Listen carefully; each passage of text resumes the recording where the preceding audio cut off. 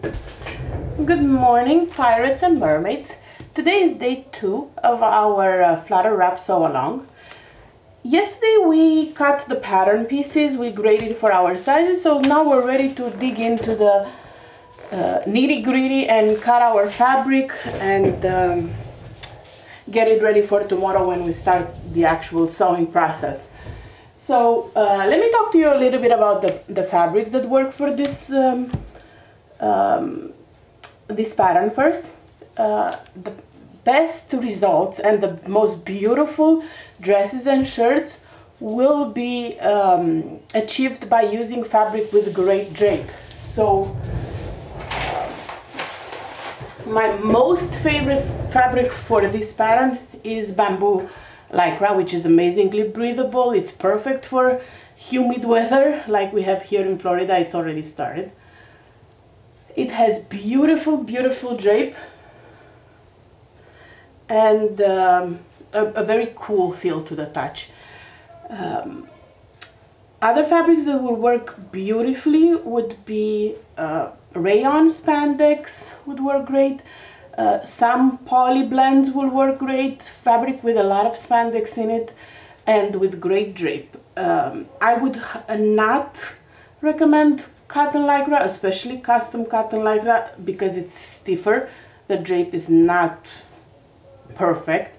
It will work better for the kids option, but I would definitely not use it for the adult option. Other fabrics that you could use, you could try this in swim if you have if you're okay with wearing swim. I can't imagine wearing swim as a dress, but I have friends who do like it. What else? So basically anything that you can find that it's Cupro would work well for this. Anything with a great drape. So you can see it doesn't stand out. I'm using for my dress this week, I'm using a gorgeous bamboo lycra from our sponsor, Also Pretty Custom Fabric. So do join their Facebook group. I will link it in the blog post too. They are also giving us 2 prizes for the winners at the end of the sew along. So, but you do need to be a member of their group to qualify. So let's get started. This is actually part of their current round, I believe. I'm starting with the back piece. The back piece is drafted to have a seam down the back. The pattern uses a lot of fabric, especially because of the fold over on the front. So in order for you guys to be able to use as little fabric as possible, the Patterns for Pirates team, Judy and Nicole, decided to do the cutting layout with the fabrics facing the pattern pieces facing the opposite way.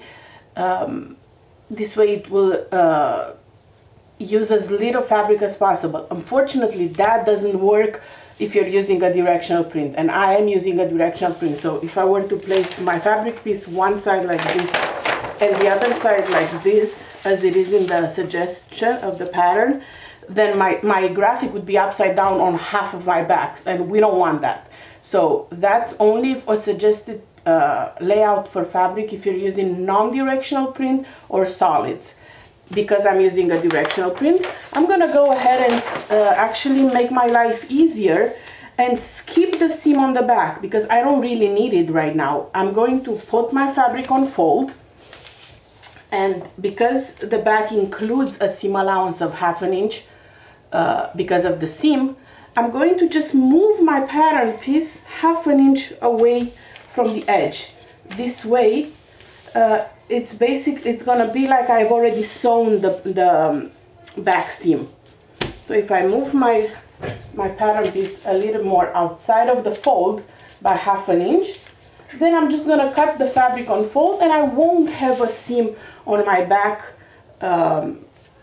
when I sew the dress. Because it's a directional print and I have enough fabric, I can go ahead and do that. If you don't have enough fabric to do it on fold, you can still do 2 cuts, but you will have to make sure that they're mirror cuts, and you will just have to make sure that the pattern piece faces the same direction. So I'm gonna go ahead and cut this, and then we'll move to the front of the dress.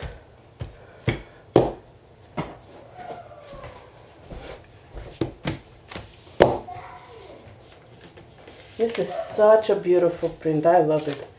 Gorgeous, gorgeous colors.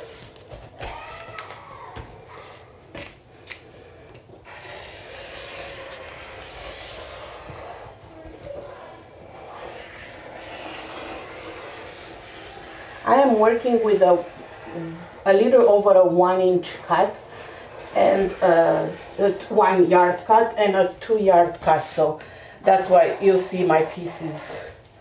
I have two different cuts of the same print. Alright, so my back is already cut. Now I'm going to move on to cutting the front.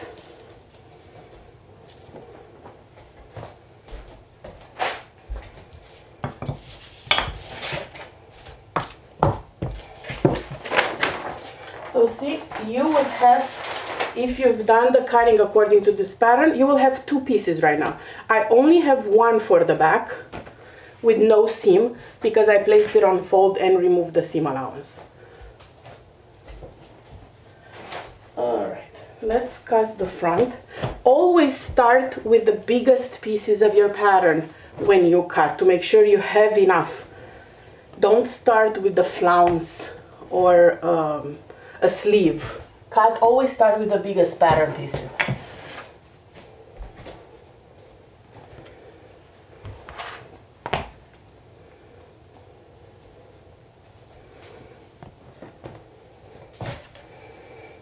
Alright, so now again I'm going to try to squeeze this with only 1 cut. If you're in the smaller size range, then you shouldn't have any problem doing this. If you're in the plus size range, you may not be able to get this. We'll see. We'll see if it works. If not, we'll have to lay the fabric and make 2 cuts. I'm trying to see if I can get only 1 cut. And I can. Okay. So I guess for 1 to 2x would still work. Maybe a little bigger sizes, it won't work. But I lay my fabric folded, so now I have to make only 1 cut, and it's going to be a mirror image.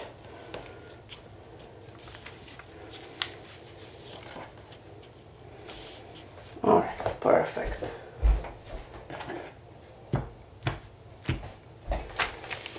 So you should have 1 or 2 pieces for the back, 2 pieces for the front. And make sure you put your notches on the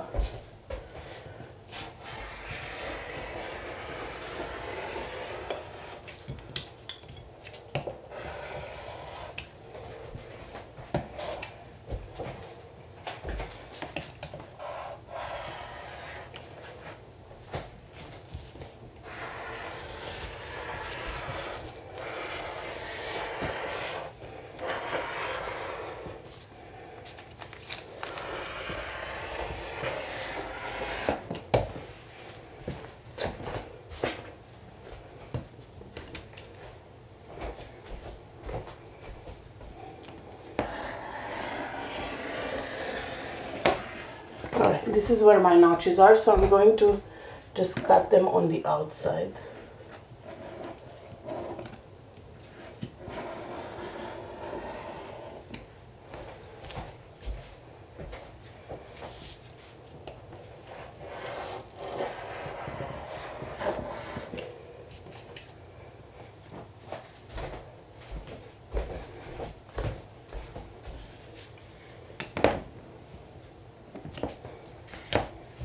Alright, so we have our front cut with the notches right there.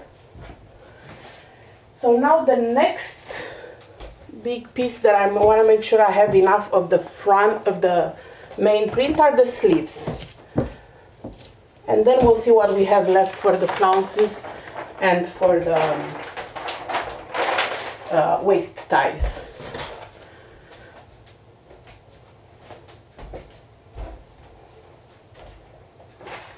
Alright, set those aside and let's cut the sleeves.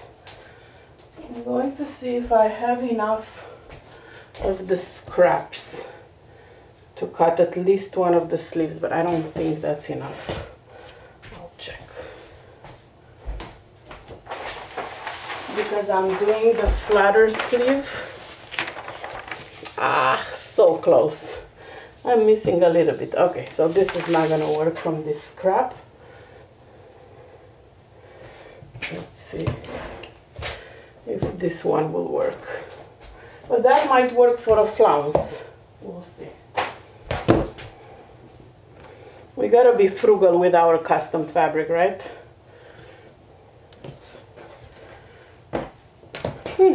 And this will work for a sleeve, I think. Yep. Alright, so at least from the scraps we got one sleeve. And then we gotta make sure that the other sleeve will be a mirror image of this. I like to cut both at the same time, just by laying the fabric the wrong sides together. But in this case, since I want to save fabric, I'm just gonna make 2 cuts. We just need to make sure we remember to cut the mirror images.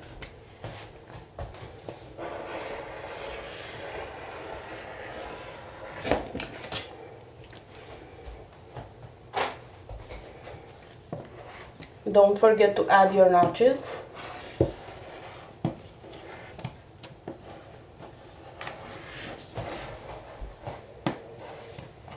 The 2 notches on the will show you that that's the back of the sleeve, and the 1 notch will show you that's the front, and this one will show you where the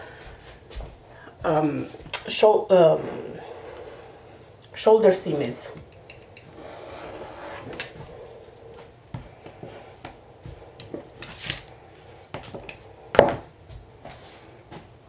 So we have 1 sleeve. Now we gotta make sure we cut the other sleeve like that, or either flip the fabric or flip the pattern piece. But one of them needs to be flipped. Alright, so this is what I have left fabric wise. So let's see.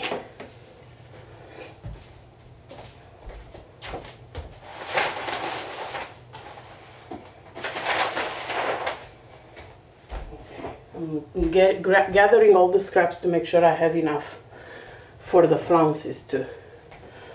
Alright, so I think I'm gonna start here. I'm trying to be as least wasteful as possible. So okay, we'll do it on this side.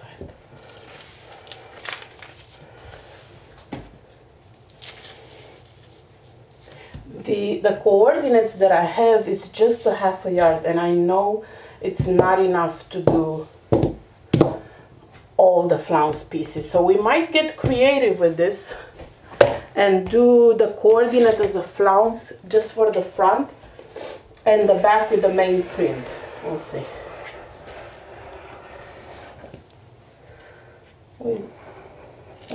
We can get creative.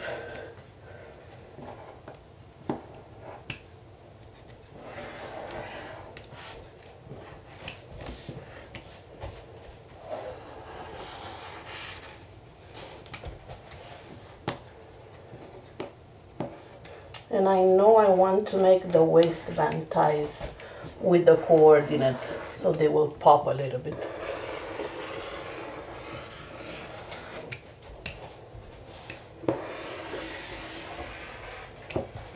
Alright, so the second sleeve is done, and the mirror image.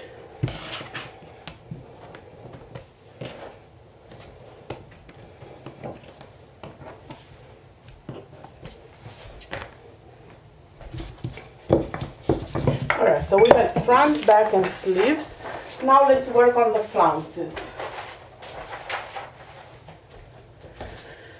And here is where the good old-fashioned Tetris game will happen, because I doubt that I'll have enough to do all flounces with this. So we're gonna do maybe the back first, and then we'll do the front with the coordinate and the waist ties with the coordinate.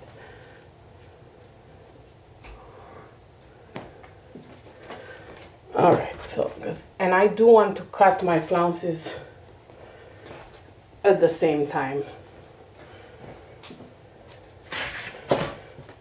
So I'm putting the fabric on fold, and let's see.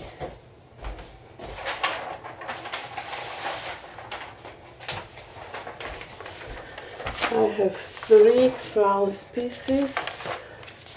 This is for the front. This is for the back. Okay, I'm gonna put the front aside, and I'm gonna work with the back and see if I'm lucky. And I might be lucky. Come on, be lucky. It looks like if this is not winning the fabric, look at this. This is where it ends, and this is where it ends. Holy cannoli, this is lucky. Wow. It is a directional print, so you cannot not have characters upside down. You won't be able to change that because I'm using a directional print for the flounce. So don't judge me on that. I don't have enough of the coordinates. I would have liked the flounce with the coordinates, but I really don't have enough. So I know at least the back will have to have the flounce with the main print.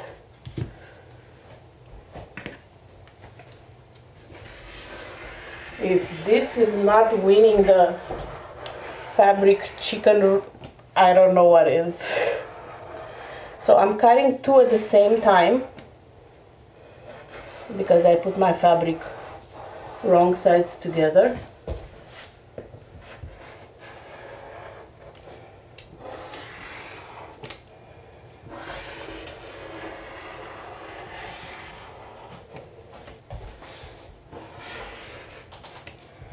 Oh wow, this is crazy.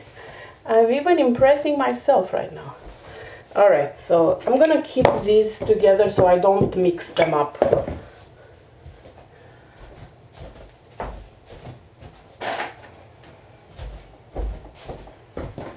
So I know this is the back of the flounce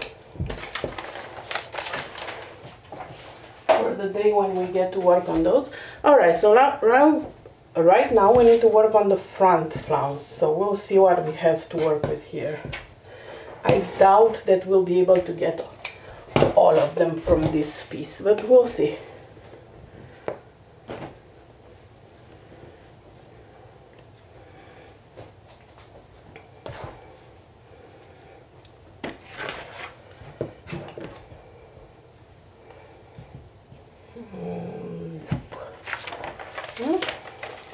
Could I be that lucky again? I might. Huh. Let's see. Because I know I have enough of the scraps to get the other one. And this way I'll just make the ties with the coordinate and the binding for the neckline.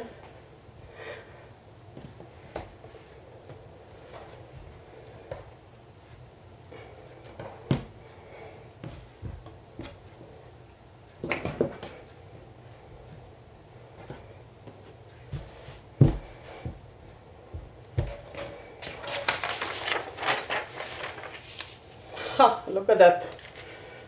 I am lucky.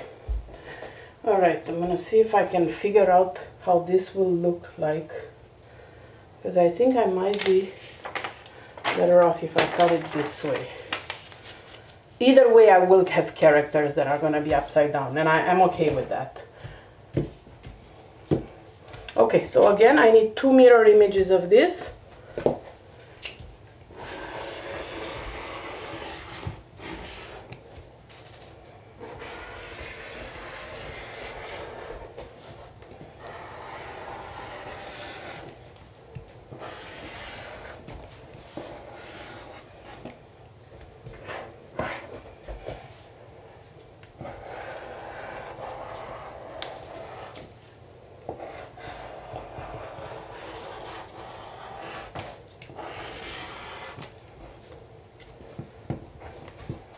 And then I'm going to need one more for the front.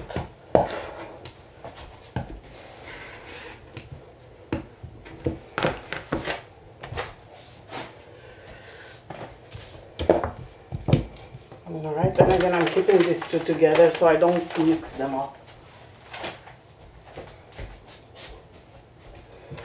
And now let's see if the scraps are enough for my front. And I think they will be.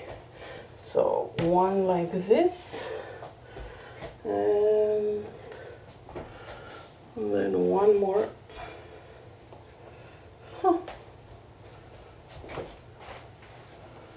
There, I knew I had a bigger scrap. Oh no, this is a sleeve. Oh yeah, don't do that.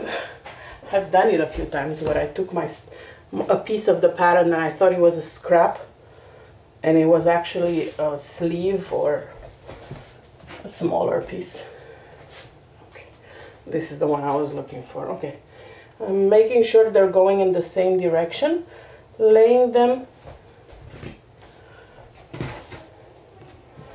wrong sides together, and look at that, I got all my pieces. So I know this will be at the bust, so if I want to have like a character, I'm gonna cut it like this.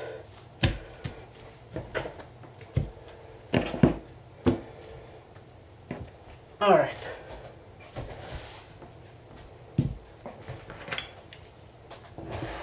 So I'm gonna cut this, and then all I have left to do is cut the waist ties and the neck binding.